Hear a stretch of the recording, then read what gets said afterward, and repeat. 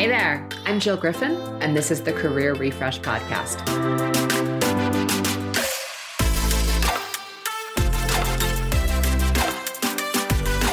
I'm a former media and marketing executive turned career strategist and strengths coach. I spent my career working my way up and through the ranks of global organizations and startups. And today, I show others how to do the same.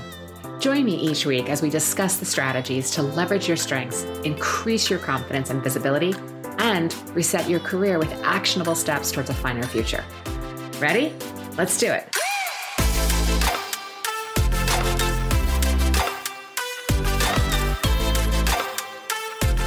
Hey there, welcome back. I wanted to start again by thanking all of you and everyone who has reached out to me and is continuing to reach out to me because of the article I wrote in the Huffington Post. I had a friend over the weekend from high school reach out to me and tell me that I was a trending topic on Twitter.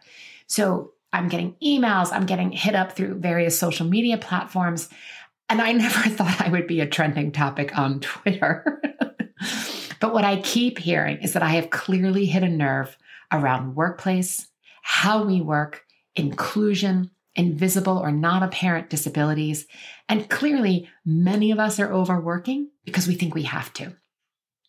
And that really brings me to the topic that I want to talk about this week, is that overworking and the mindset of overworking.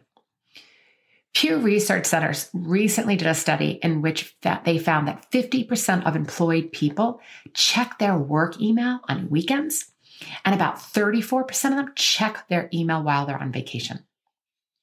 Harvard Medical School study found that 23% of workers experience insomnia and that many people are suffering from a lack of rest. Sleep deprivation is costing U.S. companies more than $60 billion a year in lost productivity. So I want to ask you, what is it that you overdo and why do you do it?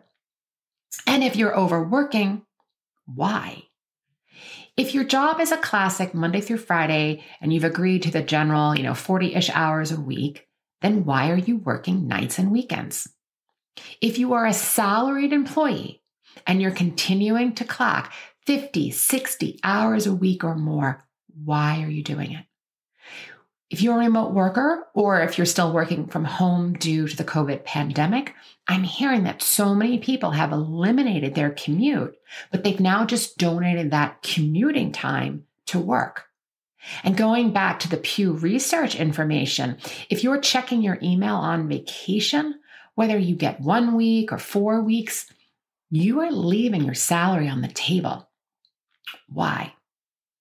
And so many people are telling me that even if they're not working physically nights and weekends, they're mentally working a weekend because they may be with their friends, but now they're out talking about work and the work stress.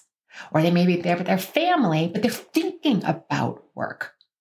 So before you think and start responding with, well, there's just so much I need to do, or this is the expectation of the level of work that's expected of us, or I have to do this work because it needs to be at a certain quality of excellence and no one else knows how to do it, I want you to know that I hear you and I get that. And there are many layers and nuances to these thoughts and our behavior around working in different environments, so it is not a one-size-fits-all solution. So if you are overworking, I suggest that you talk to a mentor, a boss, a coach, an ally, someone that you can trust and work this through. Because again, it's not a one-size-fits-all solution. So the suggestions that I have here are going to be prompts for you and thoughts for you to be thinking through, but you have to figure out the one that's right for you in your situation.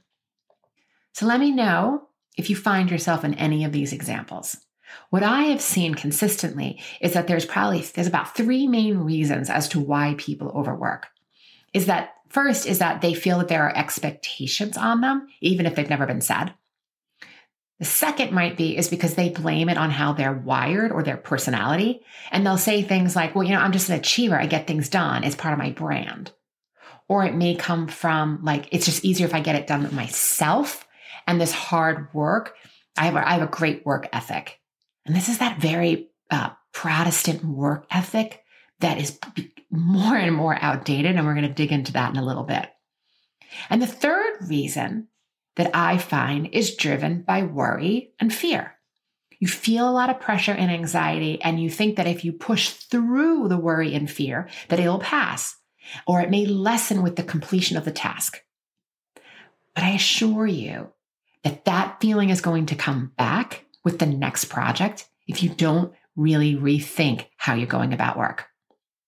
So I want to ask you, what are you really saying no to when you are saying yes to this overwork?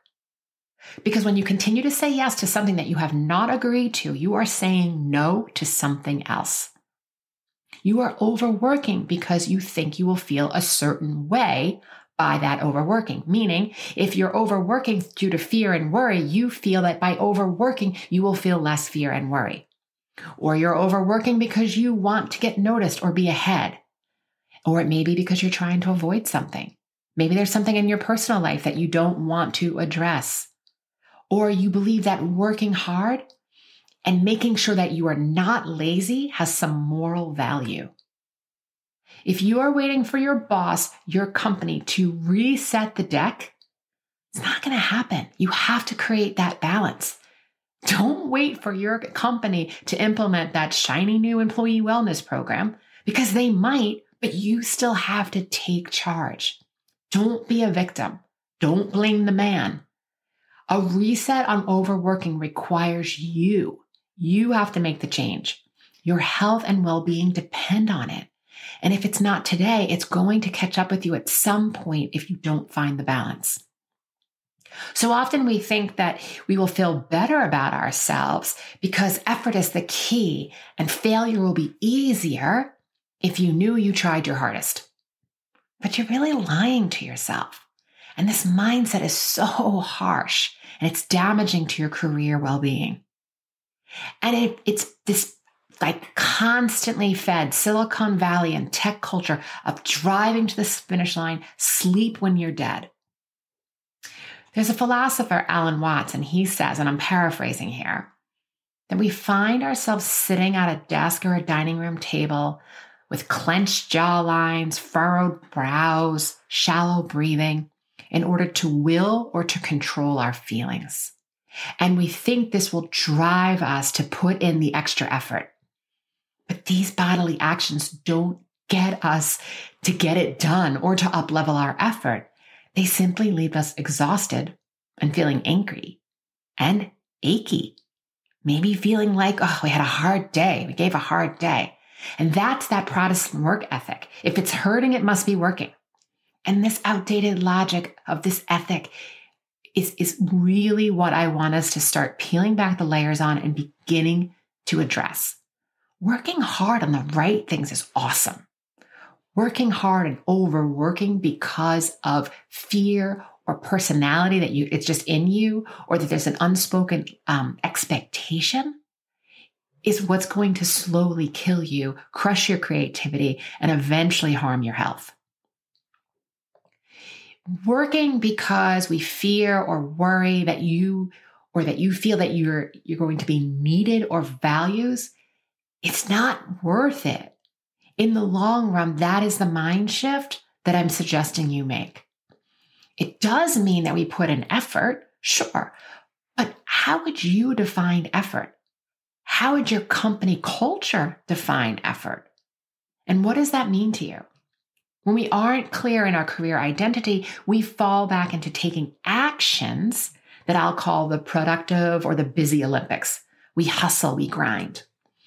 And the work that we are doing very often, if we're working in roles that are not tactable and tangible, doesn't create a result every day. Because it can be a really hard mentality if we're trying to be productive and do good work, but there's not necessarily an output. What I mean by that is if you work in sales, the value you are creating is understanding your client's business challenges and finding a solution for them. Well, that may take time. So you're building a relationship, you're understanding their business, but there's no tangible output. There is no sale. That's what I'm talking about. We have to find the ways to remind ourselves that we are creating value, even if we're not busy being productive, right? There's a difference there. So another example would be if you're a creative director and you're researching or you're thinking about a project or moving a project forward, there may be not anything to see yet. If you're in the law profession or a financial field, same thing. There may be tangible outputs on certain days, but other days it's about research, thinking, collaborating, figuring out the solution, and then having an output to your work. Psychology Today, Dr. Barbara Klinger says that the difference between a workaholic and a hard worker include being able to be emotionally present for family, friends, and coworkers, and being able to take a break after a hard working period or after meeting a goal. Workaholics can't do this because they feel constant internal chaos. Workaholics are often not managing their thoughts, and they feel that they need to be in control, and they believe they need to complete the task in a certain way, not realizing that their thoughts are creating their feelings and their actions. They're coming at everything from this level of like hustle and grind, and that's what the workaholic is doing. So a couple of things to think about on how to change behavior. So first, I want you to think about mindset. You need to know a big enough why to change any behavior. You need to know why you want to change the behavior. I'm less interested in why you do something. Take that to therapy. I'm more interested in why you want to change the behavior. What is changing the behavior going to get you? And if your work is light for a particular week, don't judge yourself or your work. What if it's okay as is? What if it actually could be easy? And if you find a week that it is overloaded and heavy, ask yourself, are you doing what you need to do for the project, or are you avoiding something? Are you busy working because you don't want to feel worry and fear around the project? Do you find yourself overworking because you think it will make you feel better in the end? And let me remind you that when you take an action, in this case, overworking, you will never fix the thought problem of, I have to make sure this is perfect. Or if you're avoiding something, like in your personal life, and you don't want to think about a relationship that you find challenging, is that connected to your overworking? Are you throwing yourself into another action to deal with how you're thinking about a particular relationship or problem? Awareness precedes change. And becoming aware of what you're doing and the actions you are taking and why will really help you rethink it. The next thing I would suggest you do is process what you are feeling. When you are in a safe place, consider allowing the feelings of worry and fear to swell up. You can be curious about it. What's happening in your body and behind the scenes is just neurochemicals floating through your body. Feels really intense sometimes, or really stressful, or maybe it feels like a little bit of heartache. But in the end of the day, those will start to dissipate if you give it attention. And you're basically telling your nervous system that it's okay to feel those things because they're going to dissipate over time. And then we're less afraid. Time management. I want you to rethink time management and ask yourself also a couple of questions. What does success look like? How would you redefine it? What are you making a title mean? What does a dollar amount in your salary or in your bank account mean to you? And how true is it? I mean, I know it's true for you, but would everyone agree? And how does that thought serve you? Is it serving you? Are you creating and getting the results you want? Create a list of results you want instead of the hours that you've worked. And then rethink your thoughts that way. Block off time on your calendar just because it's space to breathe, to think, to take a walk. Next, I'd suggest that you practice constraint. You know, it's funny. I give myself the flexibility to create content like this podcast and the other work that I do. And when I say like I'm going to do it on Tuesday, I can easily go overboard. If I say I'm going to write a slide presentation, also known as the deck, then guess what happens if I give myself too much time? I will spend the entire day doing it because I have the extra time. But if I say to myself, I'm going to spend 2 hours and I'm going to do it, guess what? That's the time I spend and it gets done. When I hear people say, like, I work best under pressure, no, what you really work best under is a time constraint because at a certain point it's due and you either need to show up and ship or there's a ramification for not doing the work. You could put that time constraint on yourself right now and get it done and still not overwork. As an entrepreneur, I have had to clearly put up boundaries for myself and work. I've been on my own now for 5 years, and at times it can feel weird, like I should be doing something. I can rework my week and keep looking at what it is that is the most value that I'm creating for my clients, the most value that I'm putting out in my world. But I'll tell you, there's times where my mindset will still go into like, if I'm spending a Wednesday afternoon for 2 hours reading a business book, it feels weird. Like I should be doing something, like I should be at my desk producing something versus reading, absorbing, creating, thinking, and then I will be able to produce at a different level. I'm producing space and rest so I can ultimately produce master coaching, creative solutions, career strategies for my clients. I too have to work on my career well-being, and I can't just go about it without managing my mind. The next, super tactical, don't multitask.